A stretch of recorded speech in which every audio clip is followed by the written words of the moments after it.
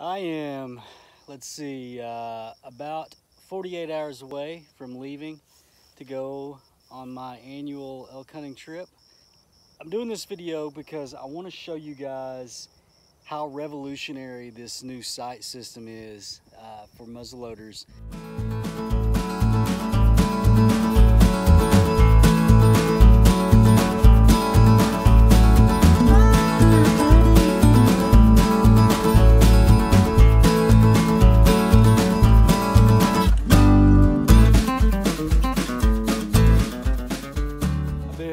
Prepping for this muzzleloader hunt out in Colorado. I've been shooting, 2 or 3 times a week.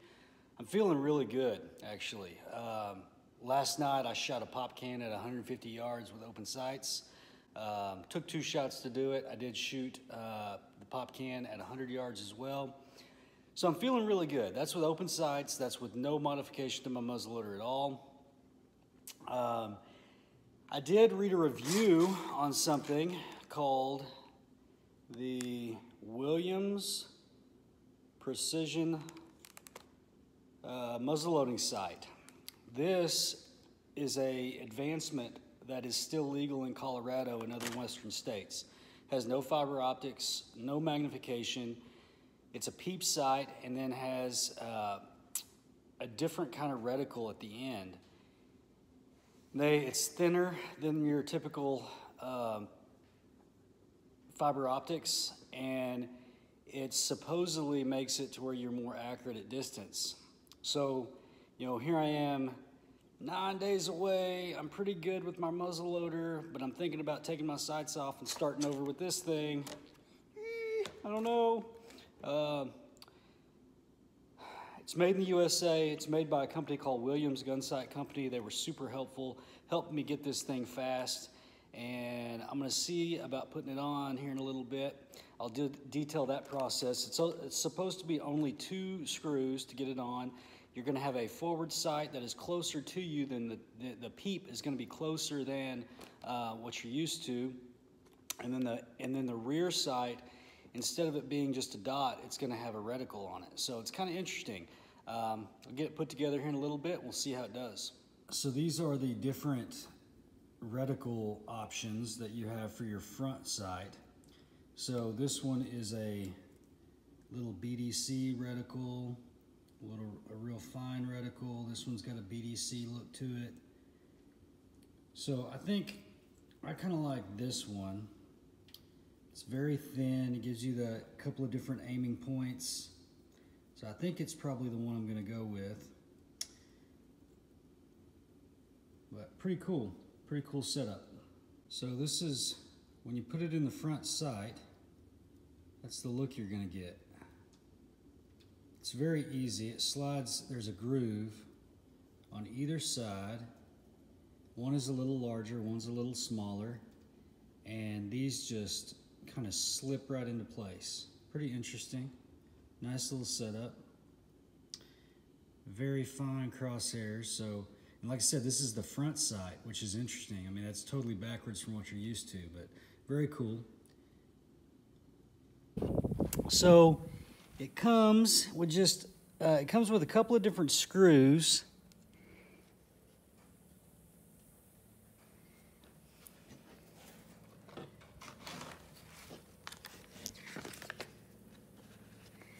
So you got to find the right screw that fits your needs, which I believe I did.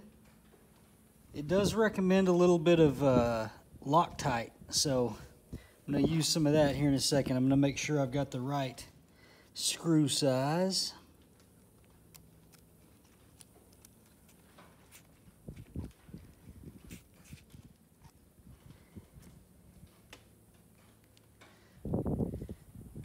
That looks like the right deal there. And then see this will go onto this and locks down like so. So that's your peep.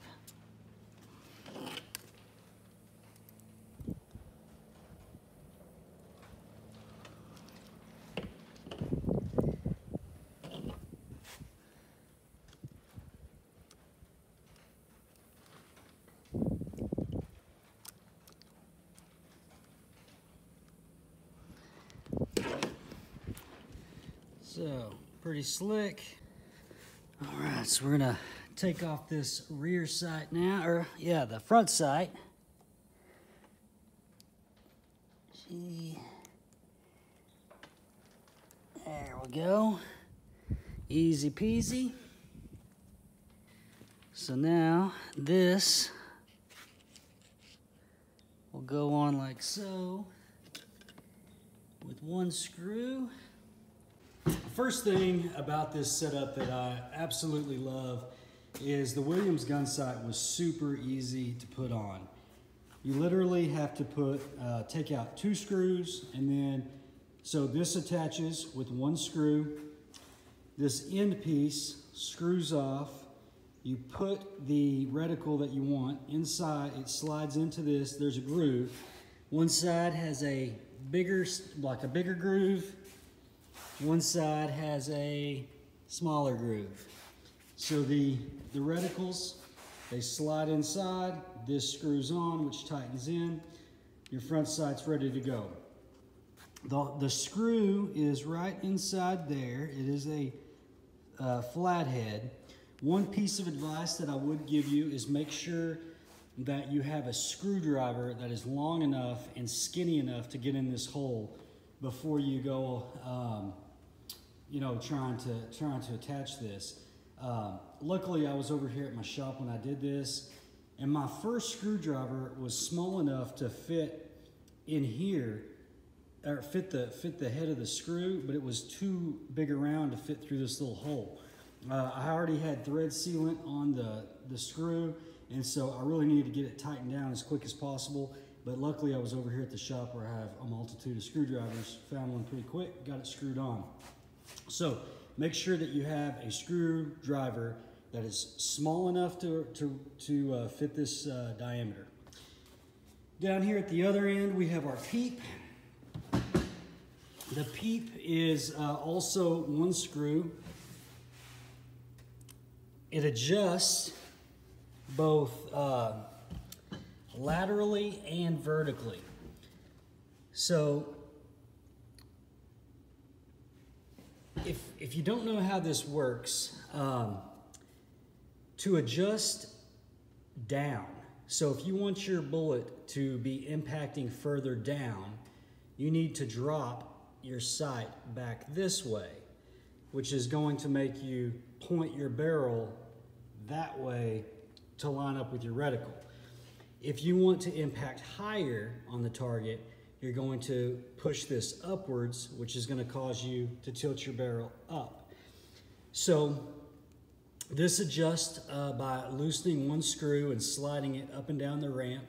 And then you adjust laterally by this top screw right there. You unscrew it and you move it to the left or to the right based on the direction that you want your bullet to impact. So if you're hitting to the left, you would move right, and if you're hitting to the right, you would move left. So it's very, very thin, and it doesn't obstruct the target at distance. So it's pretty cool. You know, at 200 yards with a regular fiber optic sight, the sight itself almost covers the entire target, so it makes it hard to be accurate. All right, guys, so I just took a shot at 100 yards. I'm gonna walk down here and see where she lie. So this gun, it's a 50 caliber Thompson Center. I'm shooting 90 grains of Blackhorn 209, and I'm shooting a 295 grain power belt. That setup is legal for Colorado. Colorado is a very restrictive state when it comes to what you can use for muzzleloaders. You cannot use Pyrodex pellets. You cannot use scopes or magnification. You can use Blackhorn, which is, I think, better than Pyrodex anyway. Power belts, which you cannot use sabots, but you can use power belts, and I really like the power belts. I'm telling you right now, I can see where I hit, and I like that too. So this is a 100-yard shot, open sights with a muzzleloader, and we are ding, ding, ding, ding, ding, ding. It's pretty good. So what I'm gonna do is I'm gonna move back to 150, put a couple of bullets at 150, and then I'm gonna shoot a group probably at 200 and see what it does at 200.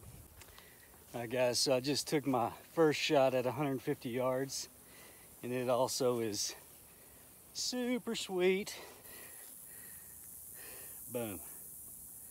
So 100 yards, 150. Cannot beat that. All right guys, I wanted to recap for you. So 100 yards, 150 yards, these two right here, 200 yards. So, you know, this is the right height. I'm about probably 10 inches from center. You know, the kill zone on an elk is 18 inches. I mean, it's a big kill zone. I'm pretty comfortable with this at 200. You know, I doubt that I will be taking a 200-yard shot, but in the event that I do, I feel pretty confident that I'm still going to be able to make a killing shot. So I've shot this thing several times now. I am dead on at 100. I'm dead on at 150, and I'm within the kill zone at 200. So very pleased with it. Final observations is not 1 thumbs up, but 2 thumbs up. Get you a Williams Precision Muzzleloading Sight if you're going to be out west hunting in a place where you can't use optics. Super pleased. I'm going to get this thing cleaned up, get it packaged up, and in 48 hours I'm going to be heading to Colorado.